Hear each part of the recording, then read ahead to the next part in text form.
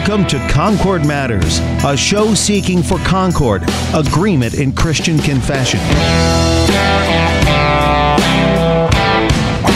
Concord mattered to Jesus and Paul, and so it does to us also. Spend these next 60 minutes as we talk matters of Concord. Concord Matters, a program produced by the Christ-centered leader in confessional broadcasting. Worldwide KFUO. Online at kfuo.org. And welcome to Concord Matters, the show where we seek to be of one mind, that is, the mind of Christ, and to do that, a couple of Christ-confessing Concordians confer with the Book of Concord to conform what we believe, teach, and confess according to Scripture in our Lutheran Confession of the Faith. On today's show, we are continuing our series on the Augsburg Confession, today covering Article XIII on the use of the sacraments. I'm your host, Pastor Sean Smith, pastor of the Evangelical Lutheran Dual Parish of Emmanuel West Point and St. Paul's Wine Hill in Southern Illinois, and my companion confessor in conversation about this article today is Pastor Timothy Sims. He is senior pastor of St. John Lutheran Church and School in Chester, Illinois. Pastor Sims, welcome back to Concord Matters. Good to be here. Thank you. It's a privilege. Yeah, privileged to have you on. We've had you on back in the old days when we did panel discussions. At least one time we had you on there. I know you joined me in that, and a pleasure to have you back on, especially to talk today about the use of the sacraments, which we see in this progression. We've just covered in the previous articles those sacraments and then how they relate to repentance.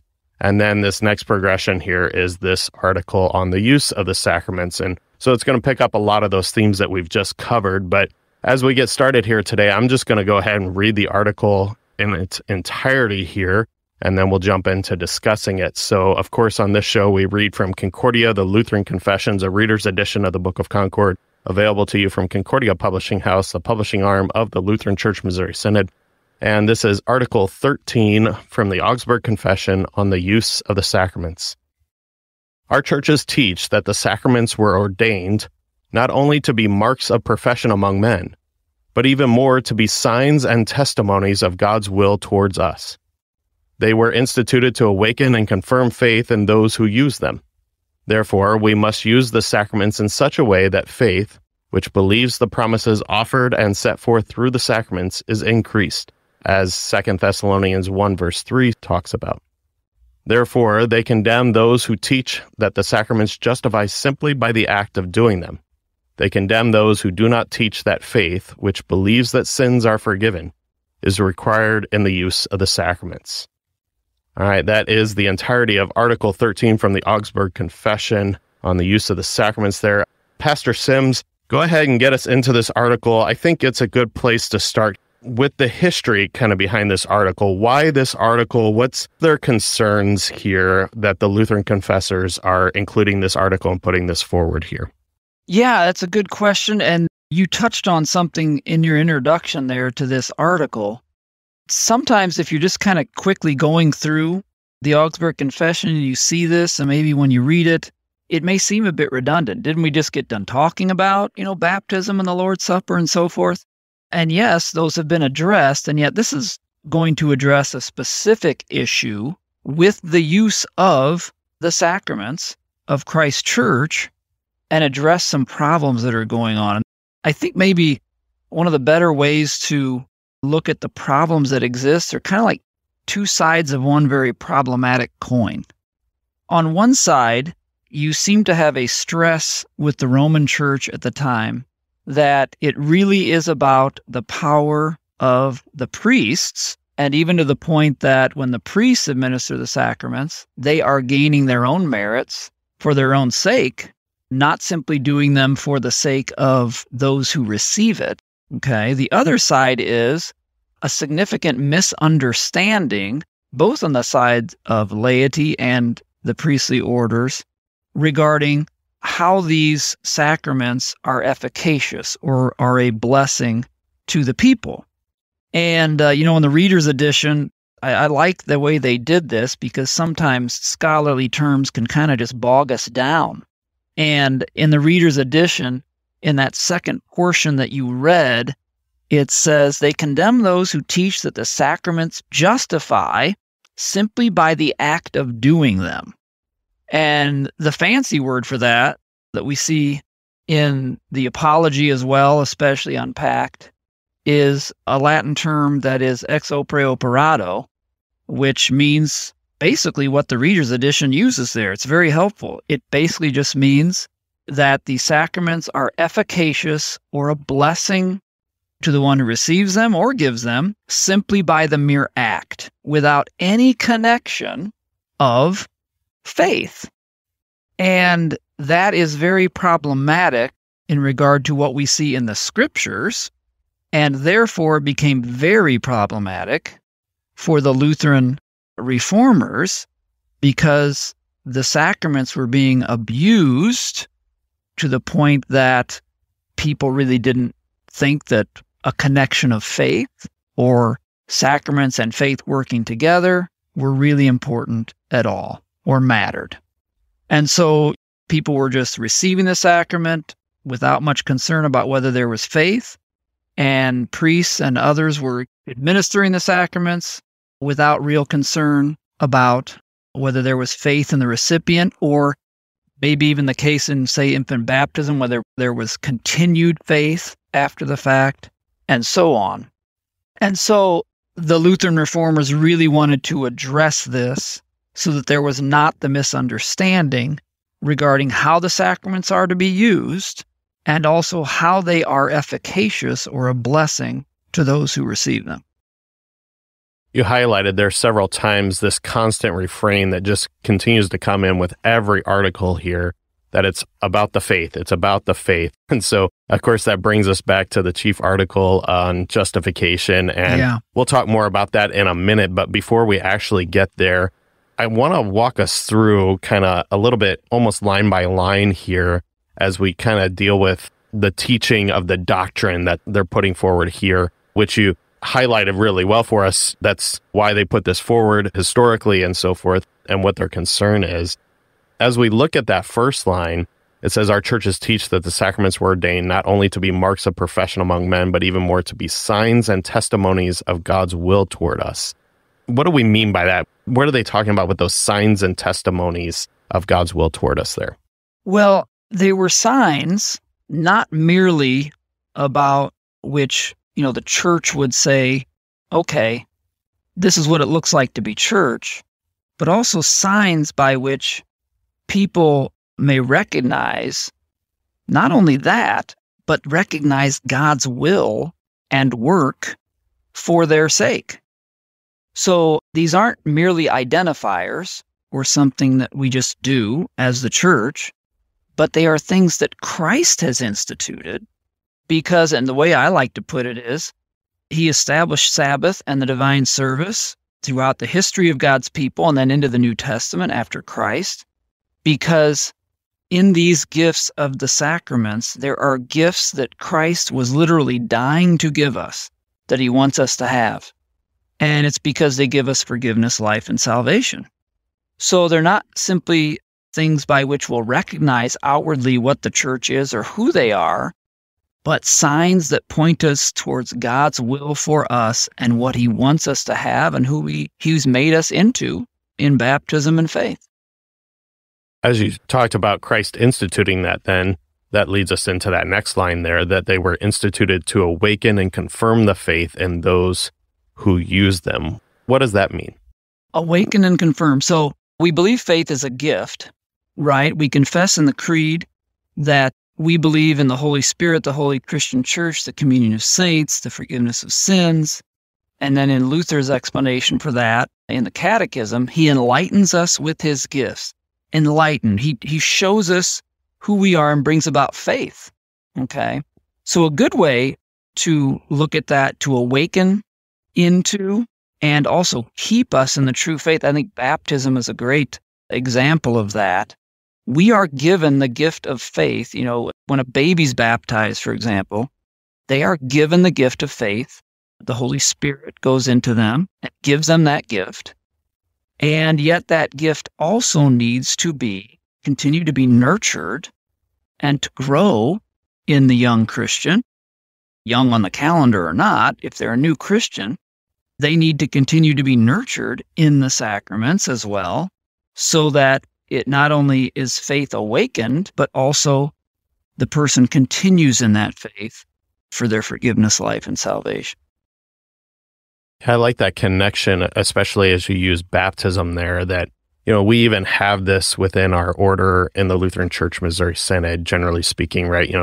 We have baptism most of the time as an infant. Of course, we know that can happen at any age where faith is awakened. Sure. But then that always leads to the confirmation of the faith when they stand and say, that faith that I was baptized into is my faith. And that faith has been confirmed, or we might also say strengthened. And that's one of the ways that I like to highlight it is that it's strengthened in that child as they grow in their baptism towards their confirmation. And then even after confirmation, it continues to be strengthened in us as we continue to hear that word and receive the sacraments. And so I like that progression that it takes us through here of this is exactly the Christian life, right? Right. Absolutely. Yeah. And it is so important because, you and I are focusing very much on the positive aspect of faith being strengthened after we already have it. It's not like it's not a saving faith initially. It is, but it can be strengthened and is strengthened by the continued gifts of word and sacrament, things that the Holy Spirit uses to keep us in the one true faith. Because in the absence of those things and continued life of word and sacrament, not only does faith, is it not strengthened, but it can also actually wither and die.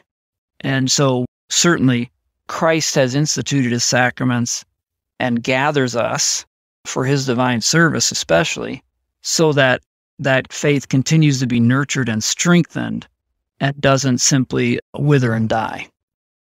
And that connects us nicely to what we just came out of in the Augsburg Confession with Article XII on repentance, where we talked very specifically and even condemned several groups that said that basically, if you fall after baptism into sin, there's no hope for you. You're done. And we said, no, we condemn that, right? Right. And we specifically made a part of our confession on terms of repentance. And that, of course, flows forth from confession that, no, this is the faith at work that leads us into repentance. And so what a great comfort it is that the sacraments are there to awaken at first, but then also to confirm, to strengthen us both when we've fallen and as we seek to lead our Christian lives in God-pleasing ways. Amen to that. I'm not going to sit here and tell you that I have all 95 theses that Luther put on the Wittenberg chapel door memorized, but I will tell you I know what the first one was, and it's kind of perceived to be the most important one from which all the others flow, and that is simply using my own paraphrase, the life of the Christian is one lived in perpetual repentance. The idea that either A, if you're really a Christian, you're not going to sin again, is not biblical. The idea that as a Christian who's baptized into Christ, you may sin, but you don't really need to repent anymore because you already have forgiveness, is not really what we see in the scriptures either. I love what those who put the faithful liturgies together for us have done with what's now Divine Service 1 in our Lutheran service book. The quote from 1 John, if we say we have no sin, we deceive ourselves, and the truth is not in us. But if we confess our sins, God, who is faithful and just, will forgive our sins and cleanse us from all unrighteousness. Those are written in the present tense to the church. So it's not about people who haven't believed or been baptized yet. It's about those who are already baptized believers who are in the church and our continued life of repentance and the reception and renewal that comes with Christ's forgiveness. Yeah. And as we're talking here too about, that it would be strengthened in us is the language I like to use, this confirmed in the faith. The next line also connects in here too. As a matter of fact, in the reader's edition of the Book of Concord that we use, it's still a part of paragraph 2, but it's its own sentence. It says, therefore, we must use the sacraments in such a way that faith, which believes the promises offered and set forth through the sacraments, is increased. And sometimes we Lutherans may be a little uncomfortable with using that word increase. Yeah. But what do you want to say about that line there? Well, I think you're right, because we have, I think maybe rightfully so, we have this sensitivity towards, wait, what do you mean by increasing faith? We're not about measuring who has the greater faith. We're not about saying, well, if you have enough faith, then you'll be saved. No, we believe that in the scriptures, what's made clear is faith is as strong as the object in which it's placed, even a small faith like a mustard seed. That being said, once we are baptized into Christ and made his own, the devil doesn't just give up. And he's constantly, the unholy trinity, the devil, the world, and our sinful flesh are constantly trying to get us to doubt and not be in faith.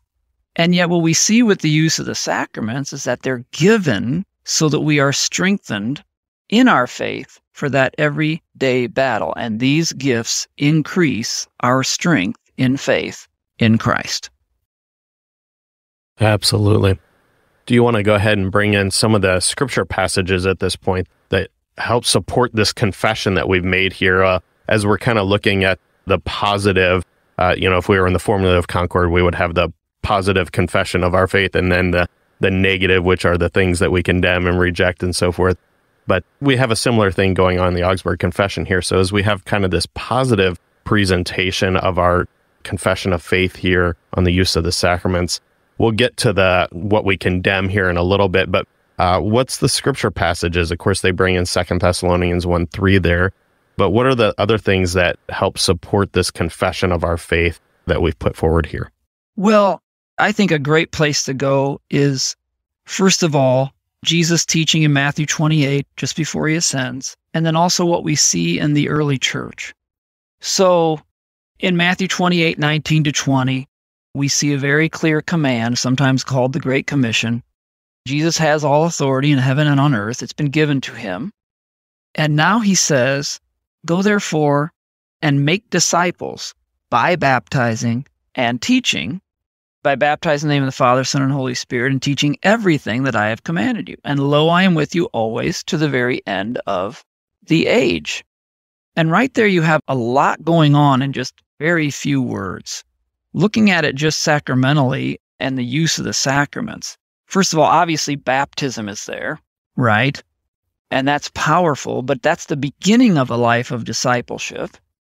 There also needs to be teaching that goes along with it to make sure strengthening of faith and increase of faith occurs.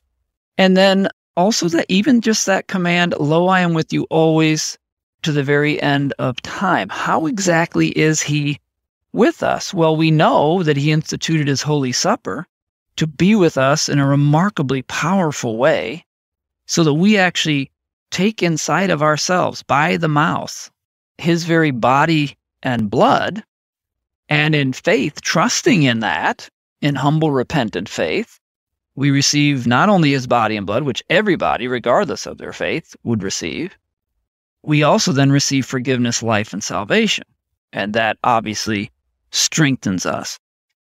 You move on to the book of Acts, and one of my favorite stretches is the story of Pentecost in the book of Acts, not only because of what happens with the way God uses powerfully the preaching of Peter and the arrival of the Holy Spirit, bringing all those people to be baptized, men and women of all ages, but also what happens immediately afterwards, where we see this.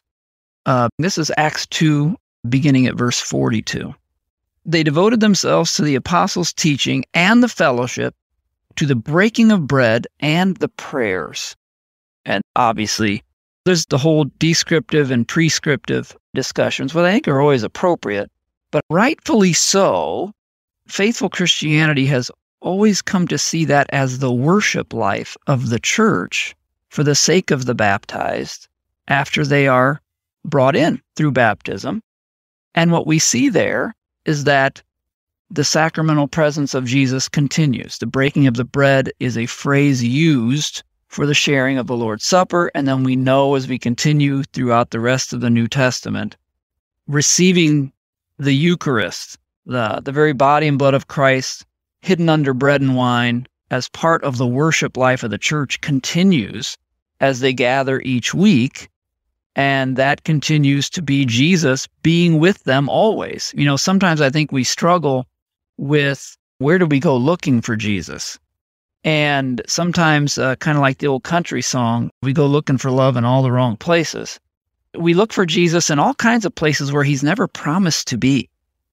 And yet we stay away from the things through which he has promised to be with us powerfully. If you want to look for Jesus and find him, go to the sanctuary and the altar, because we know that he's promised to be there and give us his gifts to keep us in the one true faith through the gifts of forgiveness, life, and salvation that they bring. Yeah. As you were talking there, I was thinking that, and especially that Acts 1 is what made me think of this.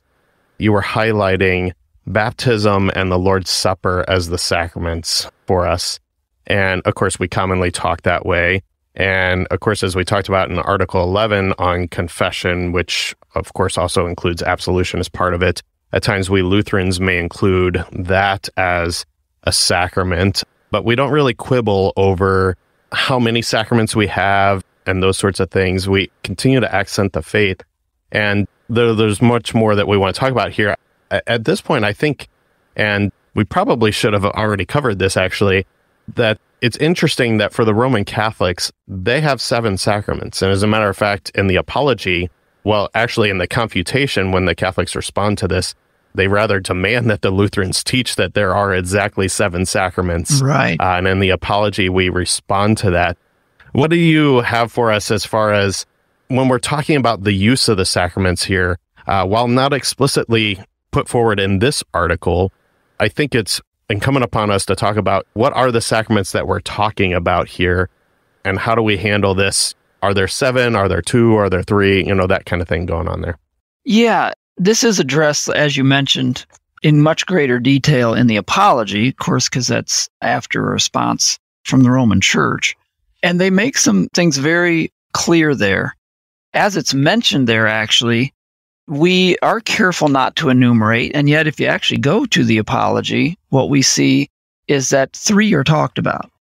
From the Apology, it says, therefore the sacraments are actually baptism, the Lord's Supper, and absolution, as it's called, or the sacrament of repentance. And so if you look at the writings of Luther and the Lutheran confessions, it does at times look inconsistent. Sometimes there are direct references to 2. Sometimes there are direct references to 3. I don't think we necessarily need to quibble about that. I think we should simply say, hey, baptism and the Lord's Supper and confession and absolution are things that Christ has given his church that continue to give us forgiveness of sins and therefore life and salvation. Where you run into some problems with the rest of those that are on the list, not only of the Roman Catholic Church, but also very similarly in the Eastern Church, you run into some things that sometimes we may see as very wonderful and helpful. On the other hand, are they sacraments? Do they actually convey grace and give forgiveness, life, and salvation? That's where it really becomes problematic for the Lutheran reformers. So in the scenario of confirmation, we still do confirmation in the Lutheran Church. It's important because it's, especially for those who are baptized as little babies, they're basically confirming the faith into which they were baptized, and it's also the church's way of welcoming, having been instructed and examined, welcoming young disciples or old disciples to the Lord's table to then receive the sacrament of the Lord's Supper. However, it's not something that we see actually in the Bible named specifically, and it certainly isn't necessary for salvation. Then you get into things like marriage. Marriage, boy, I'll tell you what, this side of heaven, can you think of a better gift? I can't. Boy, what a blessing marriage is. And yet, does marriage give me forgiveness, life, and salvation? Did Christ ever say that? No, he really didn't. And so we need to be careful about that. It's a wonderful blessing, but it doesn't really give what Christ was earning for us and giving to us by his death on the cross. Then, of course, if you're going to have marriage, and then you're also going to insist on a celibate priesthood, well, then you have to find ways for people who can't be married to somehow get this gift of grace through the sacraments if you're the Roman Church. So then they also added the monastic orders of the priesthood. It all just kind of becomes problematic in the sense that you don't have a clear command from Christ regarding any of those other items in being necessary for salvation and actually conveying and giving the grace and mercy of Christ. You do have a very clear command from Christ to baptize and to teach along with that, and also to forgive the sins of those who are repentant. That's John 20. And also, we have a clear command to do the Lord's Supper, and he makes it very clear that he gives his grace, his forgiveness through that. So where it's very clear, we should be very clear. In these other areas, maybe they could be useful things, they could be a blessing, but they don't necessarily fall into the same category of giving us forgiveness, life, and salvation. That, for the Lutheran Reformers, was what was the big difference between the enumeration that we had from the Roman Catholic Church and what we ended up keeping as Lutheran Reformers. Yeah, especially when we talk about marriage there. You know, Martin Luther would often talk about marriage and family as being a great training ground of faith. And I would certainly wholeheartedly agree with that, right? I mean, we certainly learn a lot about faith and should exercise confession and forgiveness in our marriage and family. But there's no promise of God's grace that gives me forgiveness, life, and salvation, as you say. There's nothing that inherently brings the faith just by being in marriage. Again, great training ground, but nothing instills the faith.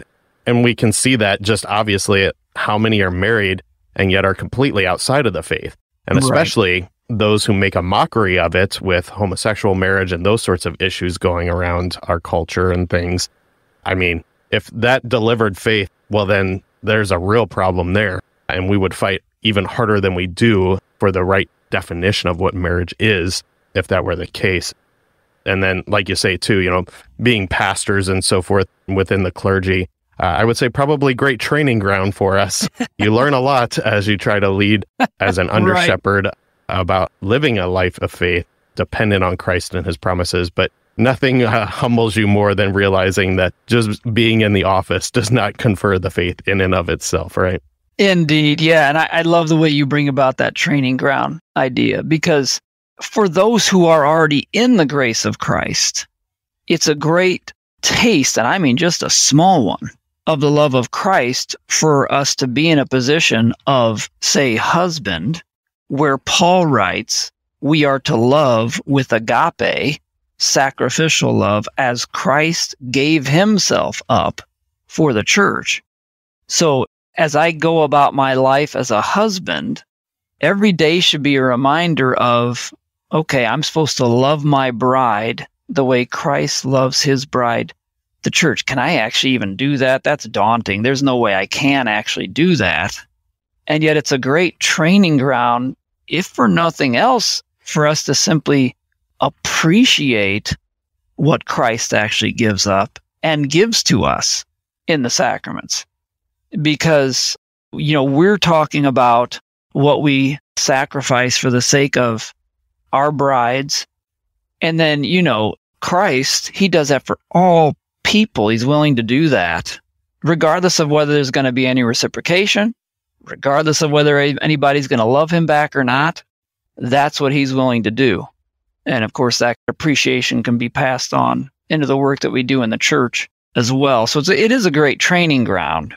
But am I receiving extra? I mean, that gets into the whole problem even with, you know, what the priesthood was doing, where sometimes people were actually getting into the priesthood for very self-serving reasons instead of sacrificial reasons, because they saw it as a guarantee that they'll actually earn merits for heaven, as opposed to out of gratitude for what Christ has done, saying, you know what? God's going to use me to continue to give this gift to all kinds of other people.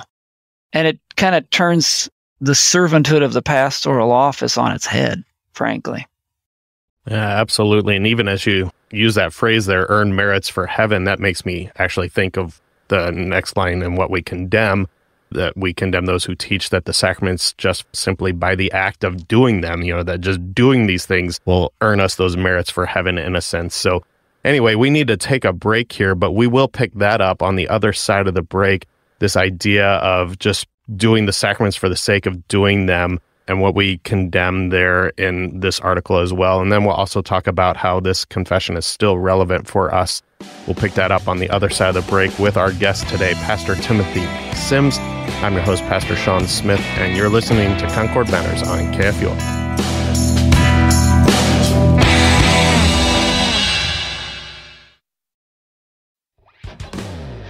The word of Christ comes forth from his mouth as a sharp, two-edged sword. By that word, he puts our sin to death, and he raises us to new life in him. Join me, Pastor Timothy Apple, on Sharper Iron every weekday morning at 8 a.m. here on KFUO, as guest pastors from around the world lead us into the Word of God to help us sharpen our faith in Christ, crucified, risen, and ascended for you.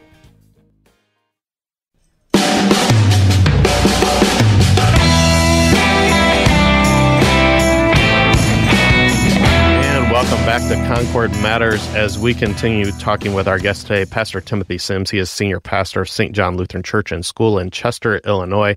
And we are talking about Article XIII from the Augsburg Confession on the use of the sacraments. And in the first half of the show today, we set up, what's the historical background? Why include this article on the use of the sacraments in our Lutheran confession that we put forward in the Augsburg Confession? And we gave sort of the positive, if you will, teaching. This is our doctrine that we confess. But as we often see in all of these articles, and especially see when we get to the formula of concord and so forth, there's also that negative aspect of our confession, which is we have to be specific about the things that we reject and condemn that are not a part of our teaching. And in that, we'll oftentimes see very specific groups or teachers within the church specifically condemned for their teaching that they're put forward there. Or sometimes we'll see the more broad teaching. And that's what we have here today. And so we have this last paragraph and how this article ends here with, therefore, they, that being our Lutheran churches, condemn those who teach that the sacraments justify simply by the act of doing them. And they condemn those who do not teach that faith, which believes that sins are forgiven, is required in the use of the sacraments. So kind of a couple things going on there, and especially that first one, we have that good old Latin phrase there, ex opere operato, right? Mm-hmm. The Latin translation, by the act of doing them, simply by the act of doing them. So go ahead and give us that one, and then we'll get into the second statement there. Sure. And here again, there's two sides to it. So what was really rampant in the Roman Church at the time was that both the priest, simply by the act of doing them, would merit grace. And so that was a problem.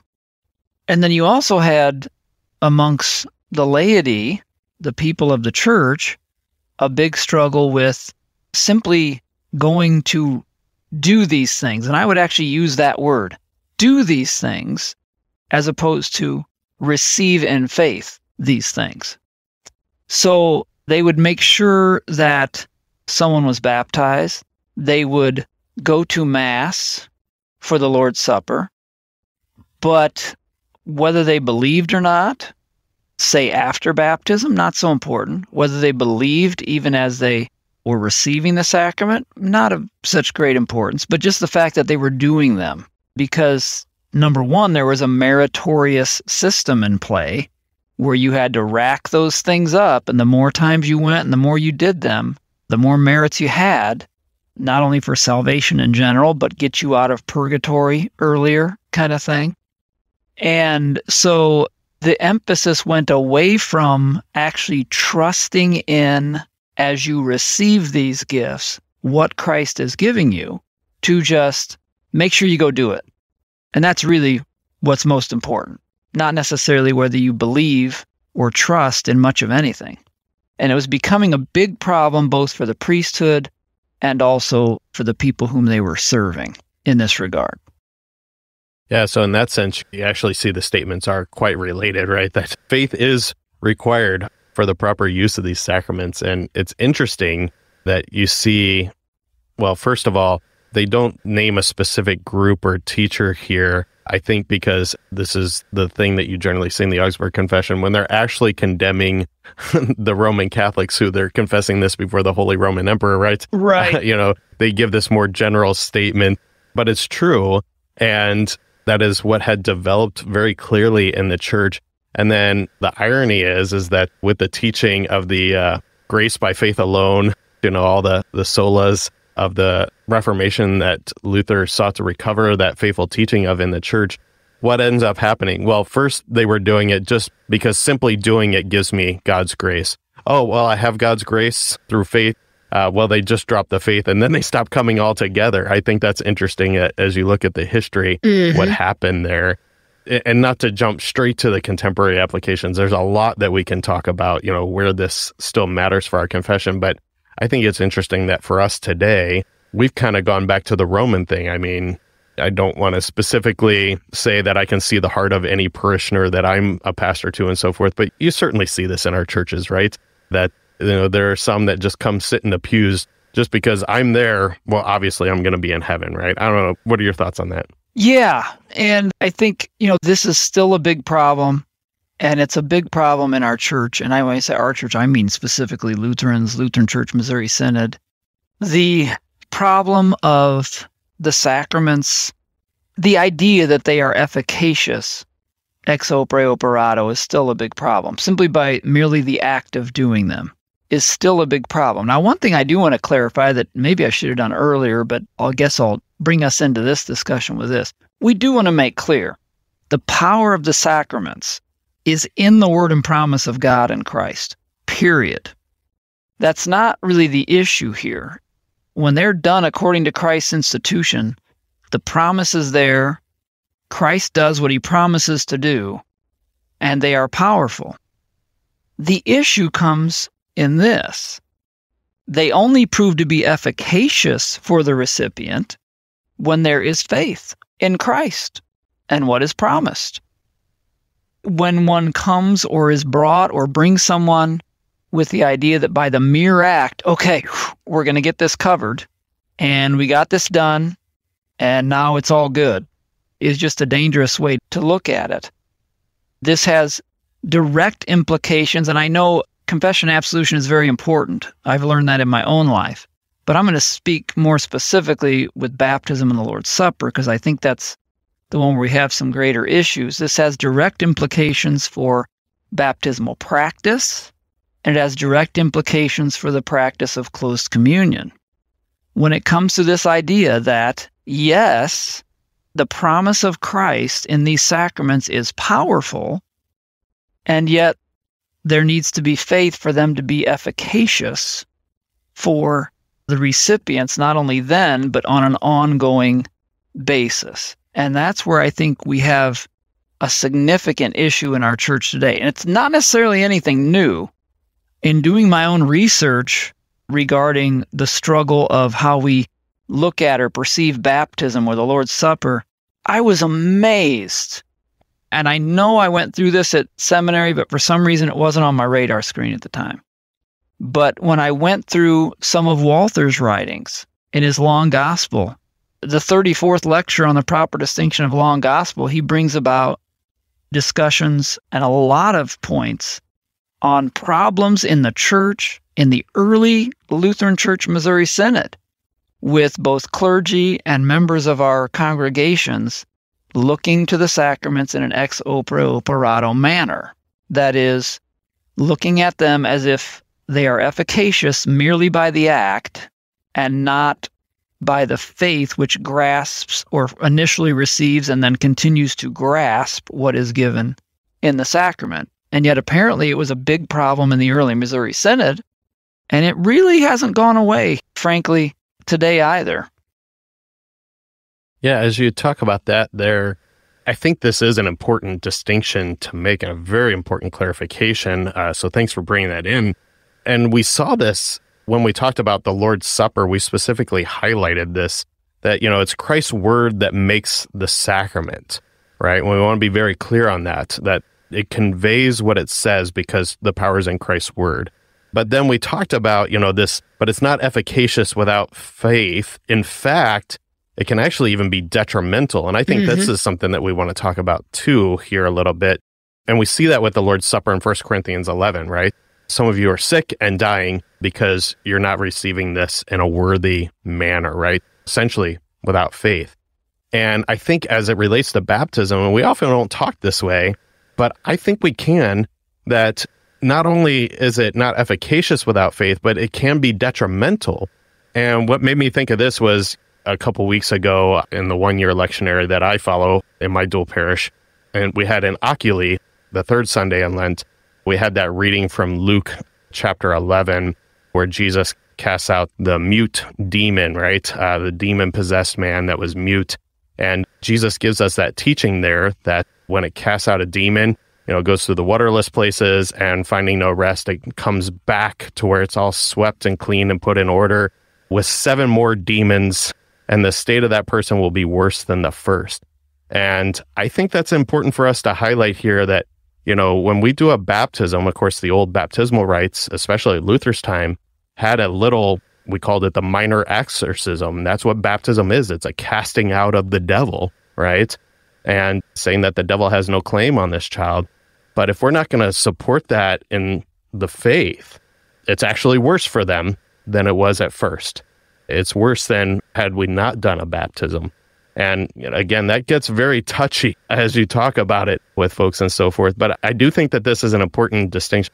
Yeah, absolutely. And I think this is one of the biggest struggles we have right now. Often a struggle of very well-meaning people who, for example, maybe want a baptism for someone, maybe a little child of someone who has no connection with Christ Church, which, hey, that's great. What a great opportunity to do evangelism. But on the other hand, what if they just kind of want the baptism done, but they don't necessarily want the idea of being part of a church address? They're not really interested in that. They just really want the baptism, whether that's parents or grandparents or what have you. Then it becomes very problematic, because when it comes to baptism, it's really part of the greater command to make disciples. And once we're baptized, it really is like picking a fight with the devil, because he has us before we're baptized. But once we're baptized and we're made clean, and as you mentioned with reference to that passage in Luke, the house is swept clean, that's when the devil really wants to come after us. It's not accidental or merely coincidental that when Jesus is baptized, immediately he goes out for a 40-day period of trial and testing. When we are baptized, we immediately enter our 40 days. I'll use finger quotes there. But the rest of our life from the moment we're baptized is a period of trial and testing. And we need to continue to be nurtured in the faith, because while, yes, baptism now saves you, Peter writes, baptism and faith go together.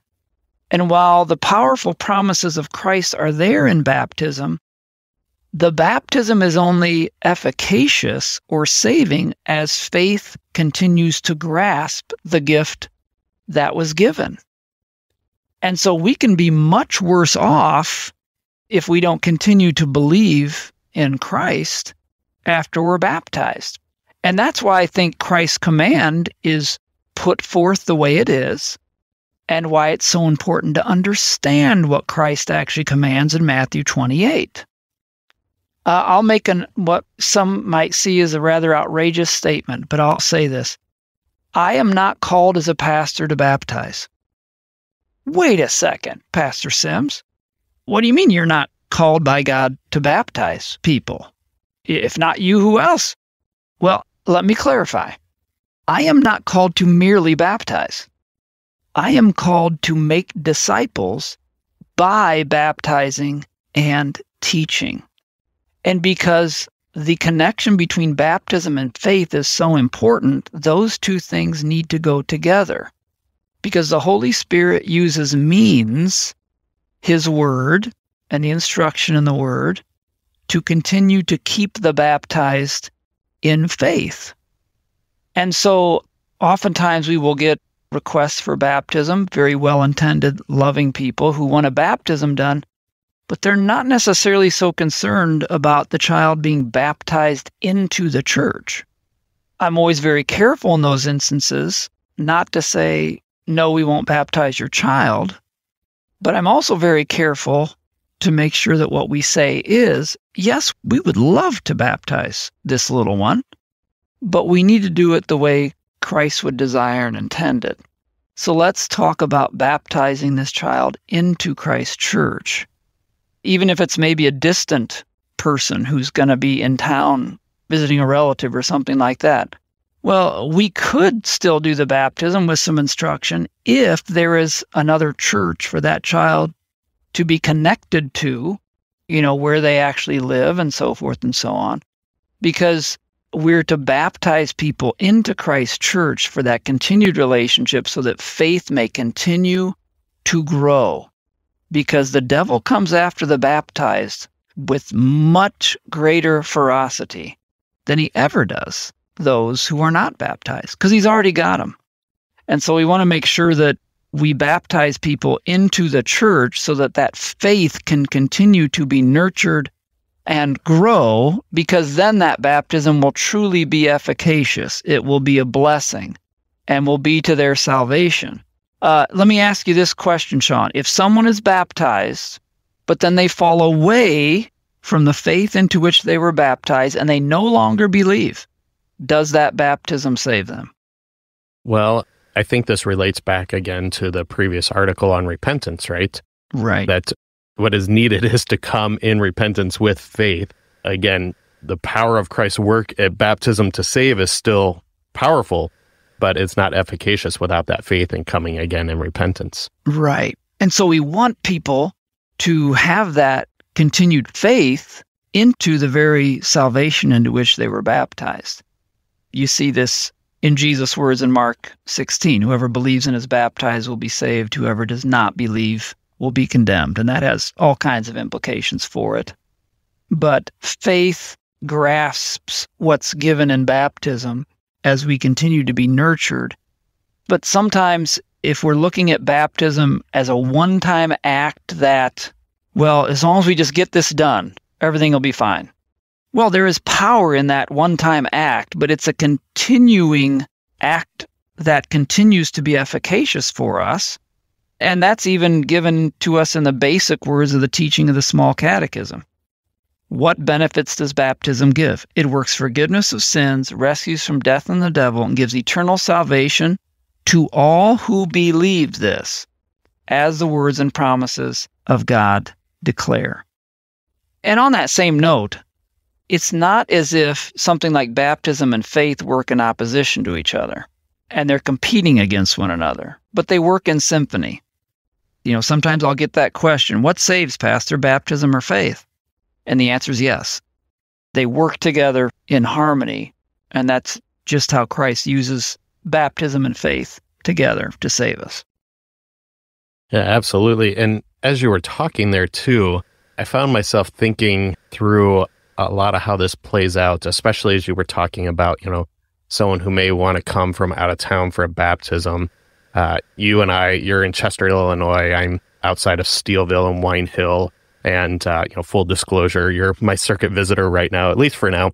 I'm leaving you in a couple weeks and going to a new call in Iowa. I know, and we're going to miss you. But, so as we currently are in very close proximity to one another, we have the great pleasure to serve congregations that go back to the 1800s and the beginning of the Synod. We're right across the river from the original home in Perry County, Missouri. You actually have the bridge there in Chester that jumps right on over there. Mm-hmm. But, we want to be very clear here first. And what I'm about to say, we're not speaking against any specific parishioners in what I'm about to say or anything like that. We certainly do not do that. Wonderful saints that we're called to serve and to teach them these things. But one of the places that we often see this is that you've got 5 generations of your family that have been baptized, especially in my context here, at that literal baptismal font in that church, right?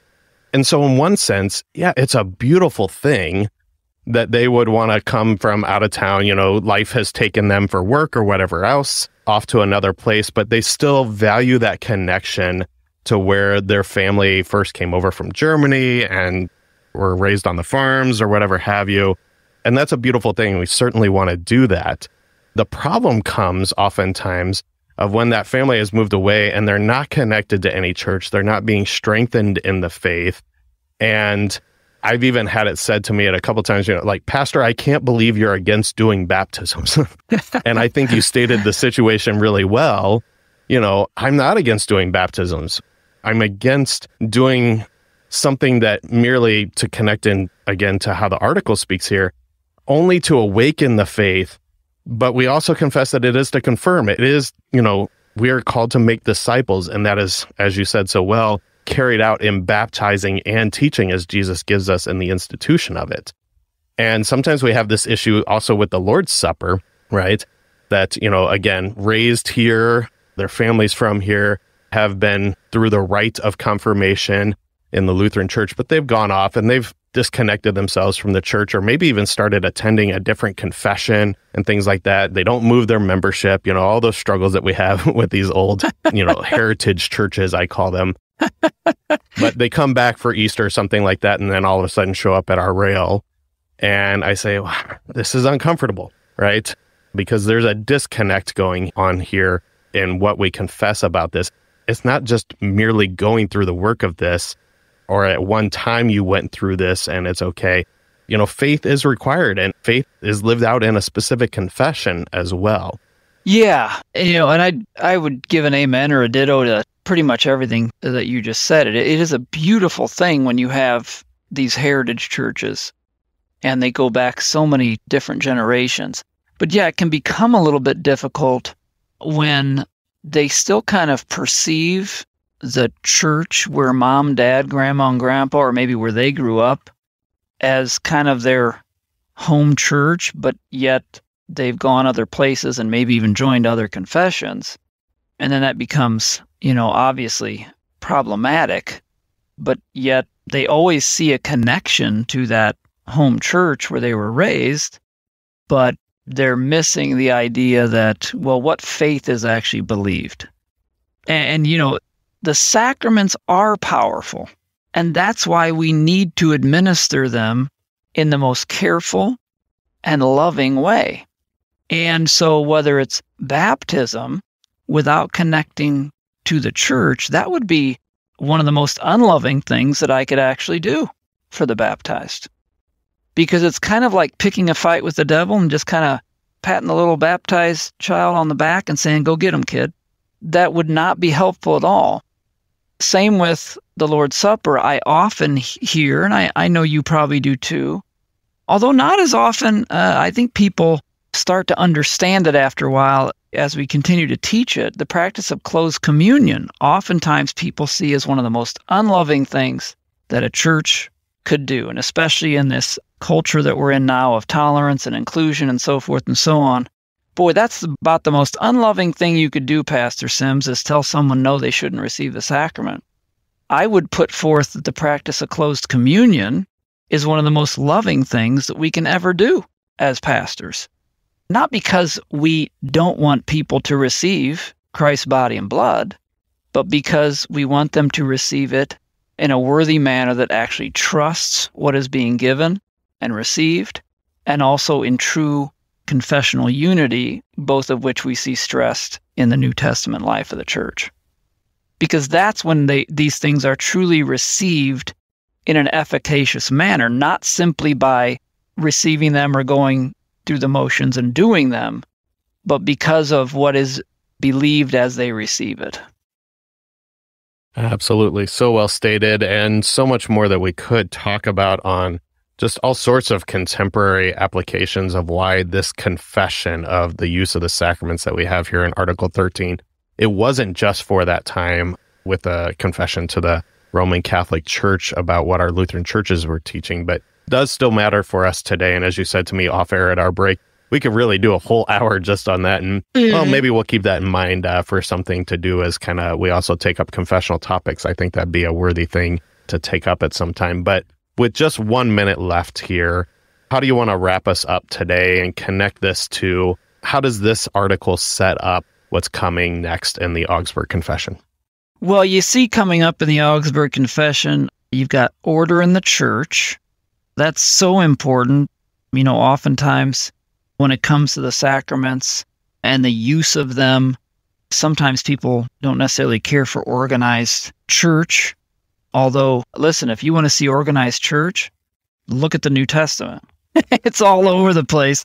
It's not like there was no organized church until modern times.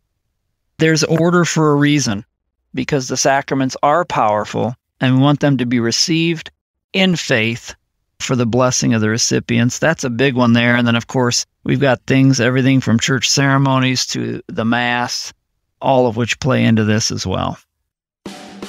Yeah, so that'll be what we take up next week then, as we will look at Article 14 of the Augsburg Confession on order in the church.